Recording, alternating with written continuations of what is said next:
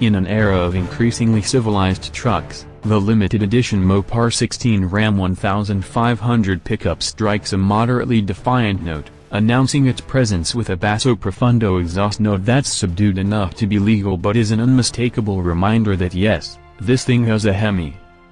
This merits some explanation. There's a distinction between this Mopar massaged Ram 1500 Rebel and the standard version. The base engine in the Ram 1500 Rebel is Chrysler's 305 horsepower 3.6-liter V6.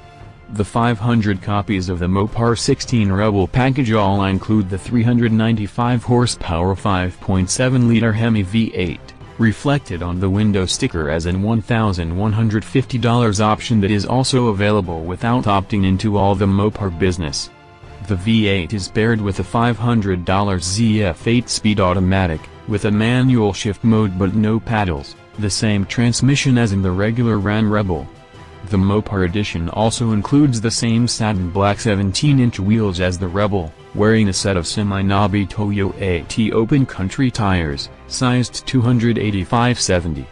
And four-wheel drive is standard. View photos. The Mopar package. While this test truck included nearly $8,000 in non-Mopar options, the essence of the thing is the Mopar 16 Custom Shop package, which includes a blacked-out lower front fascia, Mopar hood and side panel graphics, black bolt and wheel flares, and a powder-coated front-end skid plate.